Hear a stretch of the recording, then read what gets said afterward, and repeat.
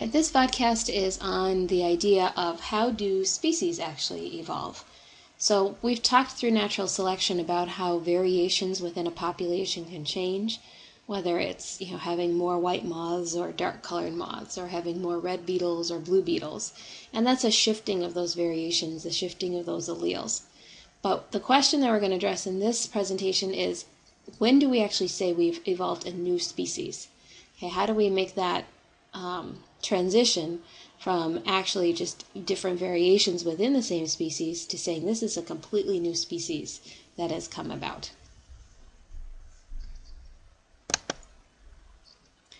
So first of all, we need to talk about, well, what is a species?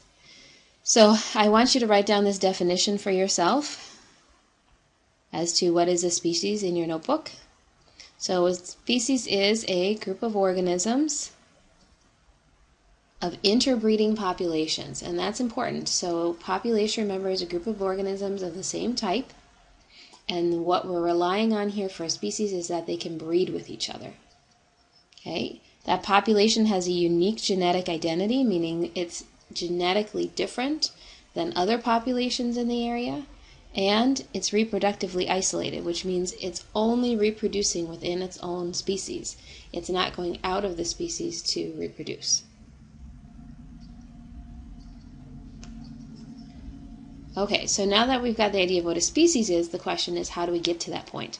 So we're going to focus in on this reproductive isolation. How do we get these groups of organisms separated from each other? So in reproductive isolation, there are two ways that can happen. We can have the pre-zygotic isolation or the post-zygotic isolation. Now, what does that mean?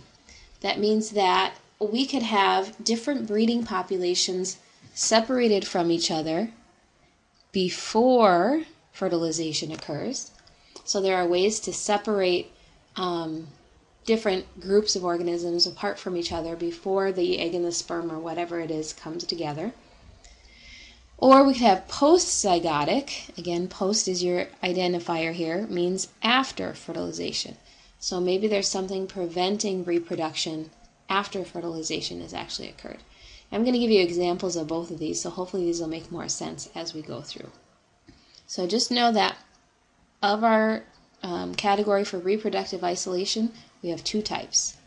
Okay, pre-zygotic and post-zygotic, both dependent upon when the fertilization actually occurs.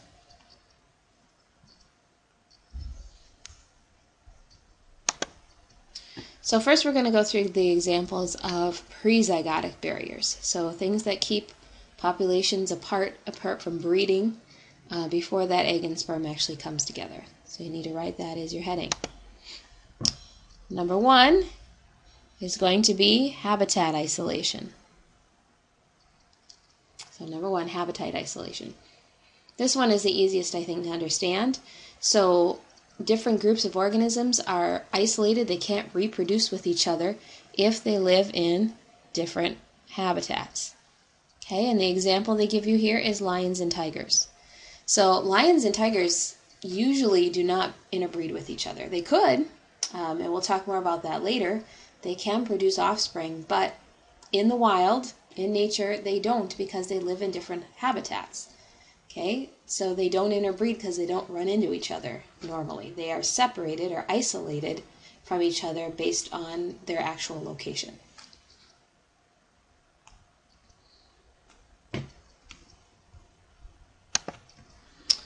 All right, number two, temporal isolation. Temporal refers to time. Okay, in this case, we're looking at the timing of mating. Okay, so differences in the timing of mating prevent species from interbreeding. So maybe these species could interact and actually mate, but they mate at different times, so that never happens. The example down here are these different frog species. They live and breed in the same pond. They all live together in the same area, but they reproduce at different times of the year. Maybe one reproduces in the early spring, another in the late summer, and so their species never mix. Okay, their DNA never comes together because of that timing difference.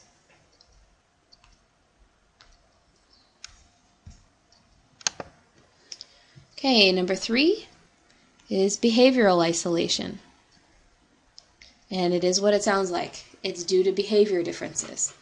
So mating behaviors are very specific to certain species, and they need to have those particular mating behaviors before mating actually takes place.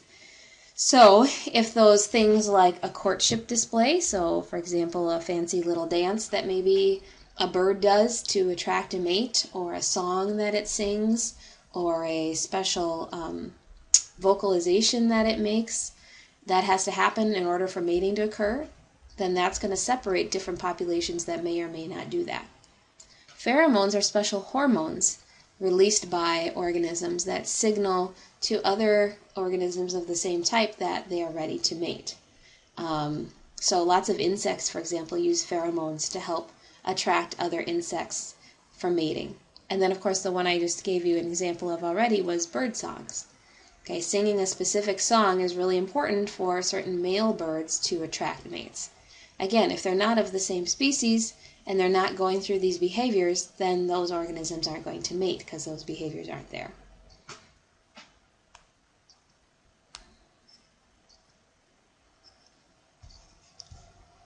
On to number 4, called mechanical isolation. Okay, mechanical here, we're not, talking about mechanics necessarily, like your mechanic for your car. What we're talking about here is how the parts actually work together. Okay, so these are anatomical differences between the species make the mating physically impossible. Okay, so the shape of the genitals, for example, for those organisms don't fit together. The body size might prohibit that. I mean, think of, something really small like a mouse trying to mate with an elephant. Okay, that's just crazy. So those are mechanical differences that prevent certain species from mating with each other.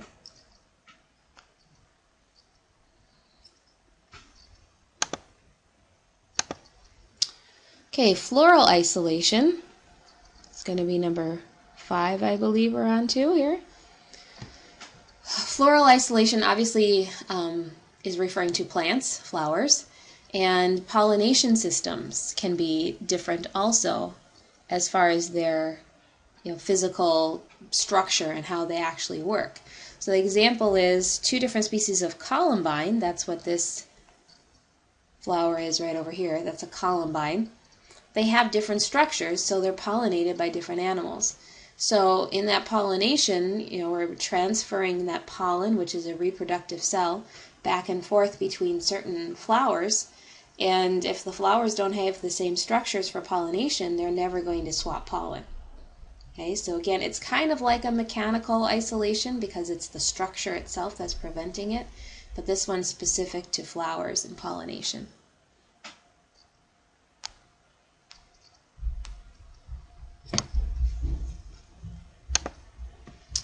Okay, gametic isolation is how this one's pronounced. That's number 6. Gametic refers to gametes. Remember, gametes are those sperm and egg cells. So the gametes cannot physically fuse together. Usually there's a male cell and a female cell that have to come together in sexual reproduction to make that combination of DNA happen. If they can't physically fuse together, that mating is never going to happen. And the example is the sea urchin. Okay, the sea urchin in the ocean, okay, they live in kind of the same area. They release all their gametes, their eggs and sperm, into the water at approximately the same time. But just because of the physical structure of these gametes, they can't fuse together unless it's of the same type. So the red sea urchin, which we see here, is going to have its gametes that only will actually fuse with other red sea urchin gametes. They can't physically combine with any others. So another thing that keeps them isolated. All right, so that's all of our pre-zygotic barriers. You notice again that all of those happened before fertilization actually took place, so they prevented, in other words, fertilization from happening, prevented the egg and the sperm from actually coming together. There are a few, though, that prevent species from combining that happen after that fertilization has taken place. So these are called post-zygotic barriers. In these examples, the egg and the sperm has come together, most of the time to produce some sort of organism between two different species, but something happens that prevents those species from developing any further. So we're going to go into those next. First thing we got to do is a definition, and that is of a hybrid. Okay, so hybrids are the offspring of two genetically distinct parents. Okay, so we're talking about two species here. So, for example, here we've got our ligers. I told you I'd get back to this. Tigers and lions can actually reproduce. They don't naturally in the wild, as I said, because they are separated by habitat. But if they are in the same habitat, they will reproduce and form what's called a liger. And we call that a hybrid. Okay, you probably heard about hybrids in crops and other things as well. So in all these cases, we're going to be talking about hybrids. So when the gametes of two different species come together and form a hybrid, and then what happens then after that as far as halting that species formation. Okay, so our first example of post-zygotic is hybrid inviability. If something is inviable, that means it cannot survive. Okay, so this is number one. So if something cannot survive as a hybrid, that means it's going to die. So the hybrid zygote, so the result of fertilization, does not develop into an adult. Okay, so we get that zygote formed, that original fusing takes place, but the adult does not fully develop. So there are different types of frogs of the genus Rana. So Rana pipiens, for example, is our leopard frog that you guys see a lot around here with the spots on it. It can form hybrid tadpoles with other Rana species like the bullfrog over here. Okay, so we could get a leopard frog and a bullfrog to form the tadpoles, but the tadpoles die before becoming adults. So they are not viable.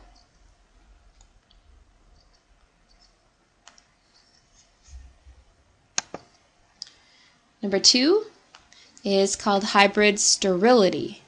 Okay, if you have an organism that's sterile, that means it cannot have its own babies.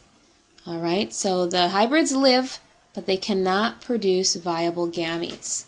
Okay, so they can't make sperm or egg cells that actually can have new babies or that can produce new babies. So a common example of this that a lot of people are probably familiar with is mules. Mules are the offspring of a horse, that's a female, and a donkey, that's a male. And when we cross those, we get a mule. But we can't put two mules together and make another mule. Okay, they don't make eggs or sperm that actually can produce babies. So the only way to get a mule is from a horse and a donkey. You can't put two mules together to get a mule. Also, fruit flies, that's what this one is, Drosophila. When we make hybrids, the males are sterile while the females are fertile. So again, a difference even there between the two sexes. So sterility meaning they cannot produce any new offspring.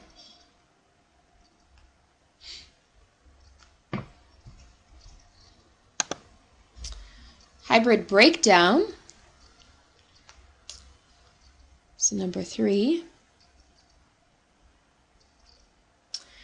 Happens when there are offspring that are produced from hybrid, but the offspring can't produce more offspring, essentially.